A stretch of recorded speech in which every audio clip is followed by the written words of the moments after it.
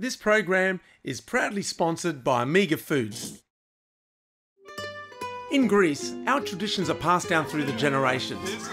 We learn about the important things in life, respect for family and a passion for food. In Australia, my home, we keep these traditions alive. That's unbelievable. Meet adorable characters and witness their migration stories, driven by struggle, love and gratitude. You bring here your sister, we can marry. Normal career. Share experiences, culture and the secrets of our traditional recipes. Join us at the dinner table and enjoy It's All Greek to Me.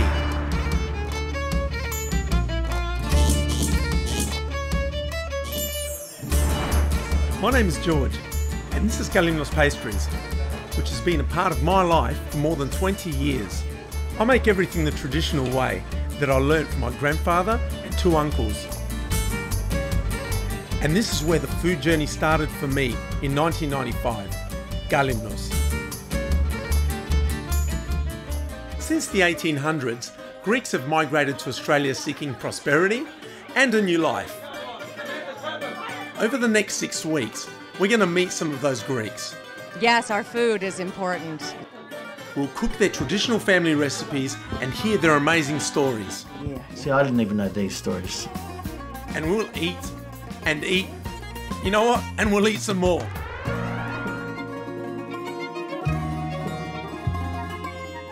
In this episode of It's All Greek to Me, I'm going to tell you my story. This is the family home where I grew up. So let's go inside so you can meet my mum and dad.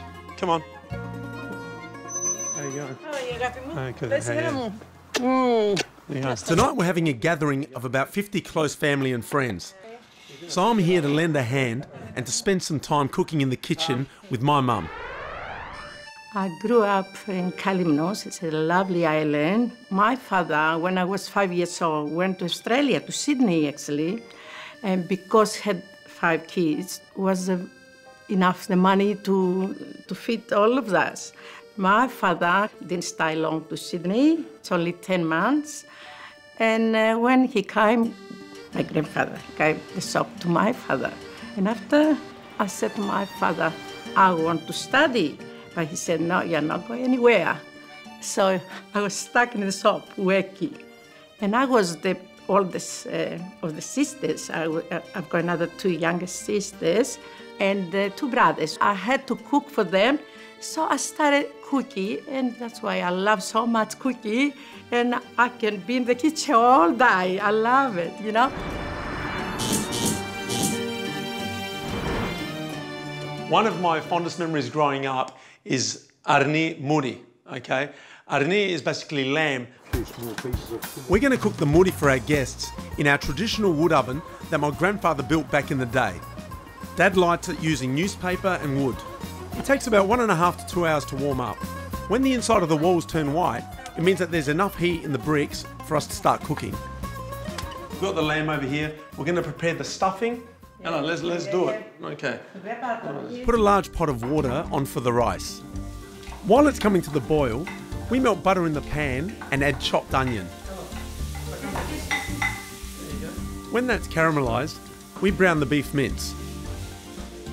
While that's cooking, the water's come to a boil and we add about 2 kilos of rice.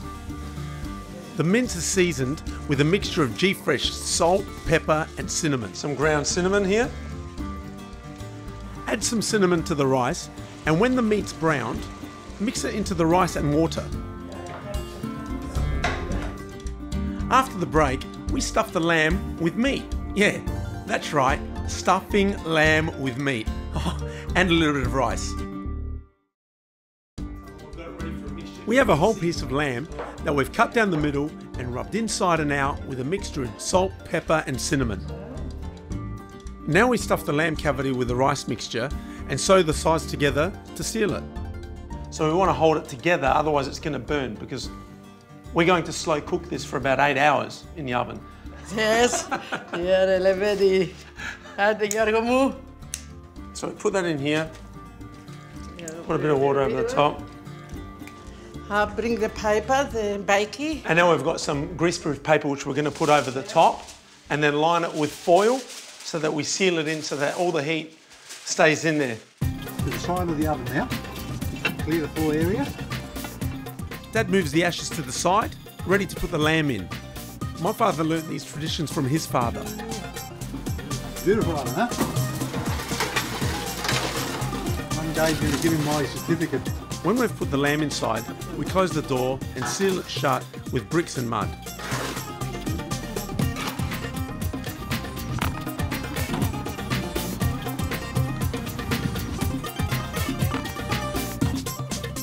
The bricks retain the heat and cool gradually, cooking the lamb very slowly over a period of 8 to 10 hours.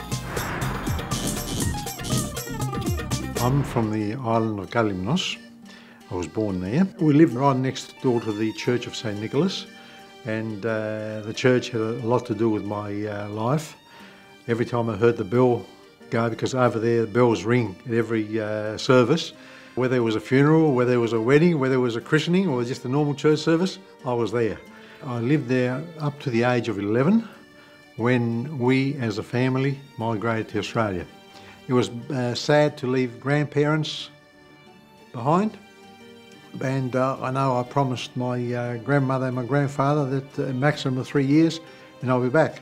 And when we came to Australia, I used to write a letter perhaps at least once a month to them, say, just have patience, in 3 years' time I shall be back. Now it's 59 years' time later and I'm still here.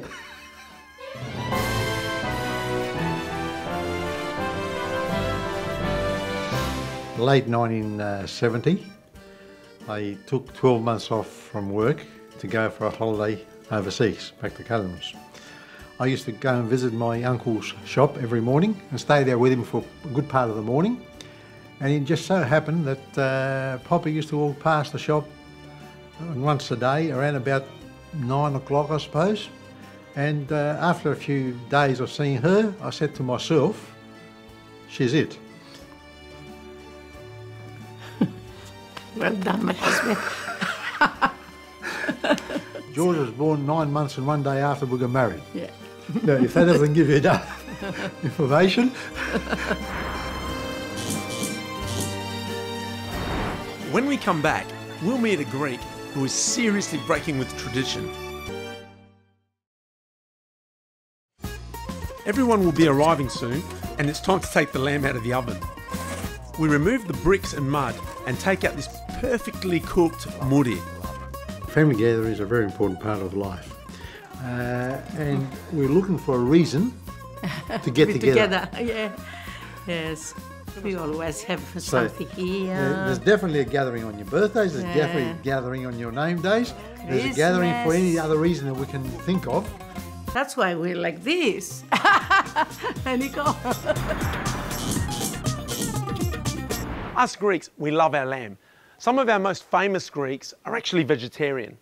In the movie My Big Fat Greek Wedding, Tula marries a vegetarian. In real life, Tula used to be a vegetarian for about 11 years until her family wore her down. That's a true story. Here, eat some rice. I don't want to. I'm good, dear. I'm good. No, I'm good. I could slap you like a chicken. Hi Nia, how are you? My name's George Diakomichalis, and we talk about the migration stories of Greeks from all over the world, how they go around. And one of the things that we hold really dear to our heart is our food. Yes, our food is important. What I'd love to ask you is, can you cook traditional Greek food? And Yes. if you do, what's the one thing that you cook that your family absolutely loves that you do? That's super nice. My family loves my vegetarian moussaka. It's surprising. Vegetarian? Does that mean it's got lamb in it? Or? It's just lamb. Have you got a dessert that you cook and you enjoy? I do love making lukumades, but I don't have a deep fryer, so I borrow my tia's. But at my family, what we do is we eat to the point of like just it's here, and then we all lay around on the floor and make each other laugh until someone goes, let's have dessert. That's fair enough. There's always that room for that dessert. I'd love to know, your husband Ian, coming into a Greek family, can you tell me what it is that he would probably say that he loves the most about coming into your Greek family? He never leaves my parents' house hungry. Okay, go. Ian, are you hungry? No, I already ate. Okay, I'll make you something. Okay. never leaves without several gifts. You know, they will take off a painting from their wall and give it to us. And he is always astonished that there is yet another cousin that he's like, oh, no, you've never met this cousin. And there's yet another relative coming from somewhere. Absolutely beautiful. Look, thank you so much. And I really do wish you all the very best in life. Thank you. Now, guys, we've heard Nia say that vegetarian moussaka is actually her favourite dish. That doesn't make any sense to me because I've got a Greek background and I love my meat sauce. But I've got a mate of mine, Nico, here, who's a chef and he backs himself a bit. I can cook. You can cook, okay. Okay, you reckon you can cook? Can you cook as good as my mum, though? That's what I want to know. No one cooks as good as mum. That's the answer. I think my mum wanted to hear as well. Well, welcome to my mum's kitchen. Well, mate. thank you very much. Thank you for bringing me to this state-of-the-art kitchen. I'm privileged to be here. Now, mate, listen, vegetarian moussaka. Yes. Let's go through it. All right. Eggplant and potato. Put them on baking trays. Extra virgin olive oil. Fantastic. Bake it in the oven. These are the ones we prepared earlier, as Nico just said. Well done. What's next, man? Next is the red sauce. Let's get on with the red sauce. Nyakara. Perfect. Let's do it, man. Let's go. Okay. I'm starving. That's it. Okay, all right, here we go. Oh, wow. You need to blow. Oh, there it is. This is. I'll let you do that so I didn't burn the hairs on my fingers, mate. This wasn't on in the contract. Olive oil. Let's Here's go. some oil. Ella. Yep, thank you. Yes. Yes, you know what to do. Onions, mate. Ella, mate. Bit of capsicums. Chopped up capsicum. Perfect. What's that? We're going to put some mushrooms in here as well, mate. Give this a bit of a stir and then... Some zucchini, champ. Fantastic. Exactly. And I think the carrots are next. Garotto. Bit of sweetness. Beautiful. We're going to saute this a little bit. And then maybe some, maybe the paste now. So we can fry it off a bit. Yeah. Beautiful. Okay, we'll get it right. We'll get it right. Well, we're going to put our tomato in and let it sit.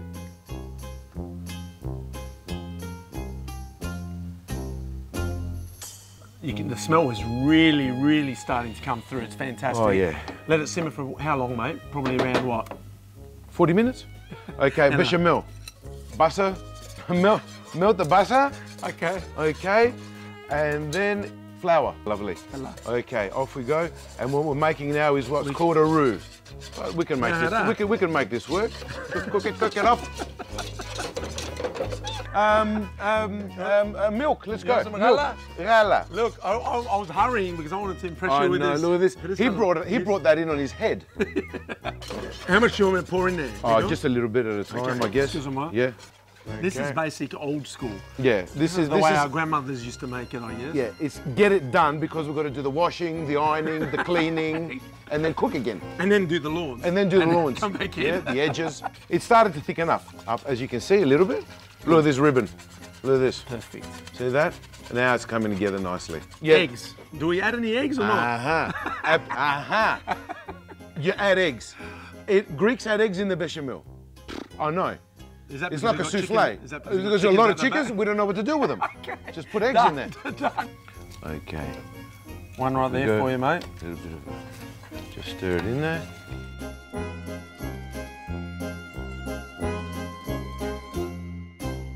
Let's go. Let's get this moussaka happening, please. Okay, let's do it quick. Please. All right. Oil. Okay. As if we haven't had enough. What do we got? Okay, a bit of breadcrumb. Well, just to absorb any excess fluids. Okay. All right. Potatoes. Load of potatoes. Okay. We're going with the potatoes. Yeah. Let's put some flavours in between every layer. Let's go. Put some sauce on there. How's that? Make you happy. Okay. That's it. And then we'll lay some sauce over that. Brilliant, man. That's layered. So now let's layer a few melizanes. Let me grab a few here. We can put a little layer of sauce if you want, and then put the rest of the eggplant on top of that. Why not? Give it even more, some more flavour. There's half of what you've got there. Yeah, exactly. Layer it on. What is there? Now what do we do, man? Cheese. Put some cheese on. What cheese? Some mizitra. Mizitra. Now, beautiful. Bechamel time. Bechamel time. Let's go. Let's do it. With the eggs. With the eggs. Okay. Can you see there, Nico? Yeah, I can see. And you can spread that. I can see. Jeez, this has turned out really well. The freshly ground nutmeg we fantastic. Done earlier. Okay, breadcrumbs. Breadcrumbs. All right, we're done. Enough. All right, okay. Now, in the oven, what are we doing? 180, half an hour to 40 minutes, depending on your oven. Okay? Don't tell me we're going back there again. No, we are. We're going, no, not back here again. Ella. All right, okay, quick. Put it in. All right. That's it. Balto, Ella, stopwatch. Done.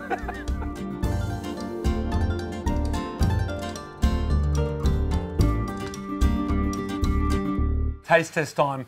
Vegetarian moussaka. You're reluctant, aren't you? You're reluctant to try it. The taste will tell. The taste is going to tell. Just try it. It's layered beautifully. Mate, it cuts beautifully. Lovely. Hang on, let's have a look. Another one. Man. That's surprising. Mate, that's actually very, very nice. I didn't expect it to be this Moussaka good. minus the meat. That's pretty good, I reckon. Cigar. Sorry. Cigar. There's always room for dessert. And after the break, Mum and I whip up a galaktoboureko.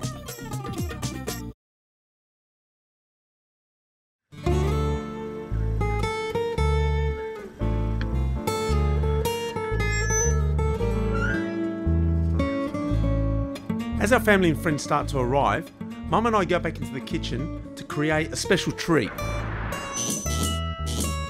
A great Greek family gathering is nothing without the dessert. But one of the favourites that we're going to show you how to make now is a galaktoboureko.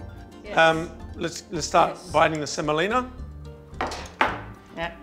Bit of sugar, just for the flavours there, vanilla sugar, couple of eggs, Some milk. and we've got about a litre of milk. Mix it together. Thank you. Perfect. Yahara. Okay. Now, the peramamela. Yes. Over here, we've got the remaining bit of milk.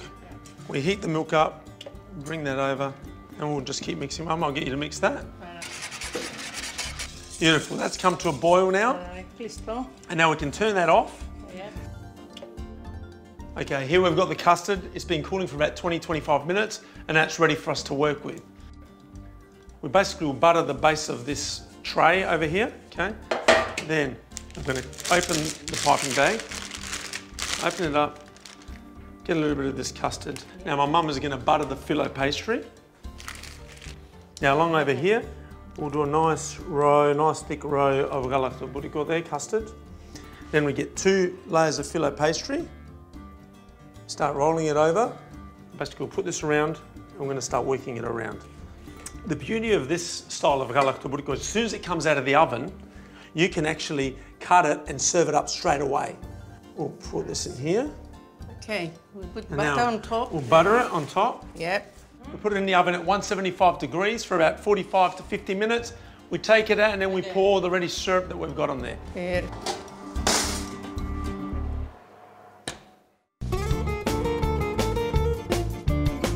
You might have thought I was joking about small family gatherings, having about 50 people, but it's true.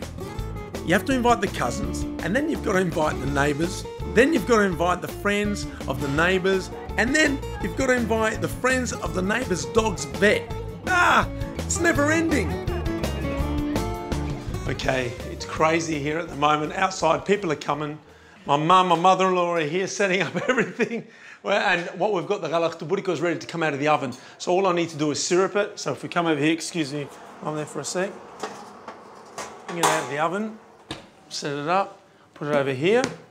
And now what we might do is just get a knife. It's puffed up beautifully. So I'll just push that down a little bit. That's ready. And now, because it's been set up as a roll, as you can see, we're working around, we're doing everything. We're setting up to feed everyone. We've got the syrup that's been pre-prepared. I'm going to slowly pour that over the top. Thank you. We're going to go out now. We're going to go out now and enjoy this with everybody. Yeah.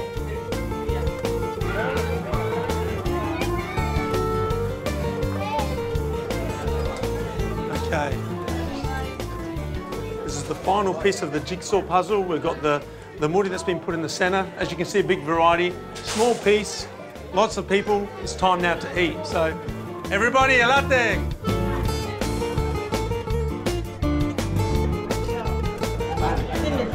Us Greeks are very proud of the influence our language has had on the world. But boy, we've made it difficult to pronounce some of our desserts. Galaktoboureko. Galaktoboureko. How do you say? Galaktoboureko. And it's delicious. Galaktoboureko. Galactoburiko. My favourite dessert. George makes them a lot, and they're very popular. What's that one called? Yeah, that's Greek custard and pastry. How do you say it? Every woman can afford this. I hope you've all enjoyed meeting my family. You've met my mum, my dad. We cooked together. We're producing beautiful stuff. And now here we are. We've got the family and friends sitting back here. This is what life's all about. Look forward to seeing you next time. All ingredients in today's episode can be found at Omega Foods and major supermarkets.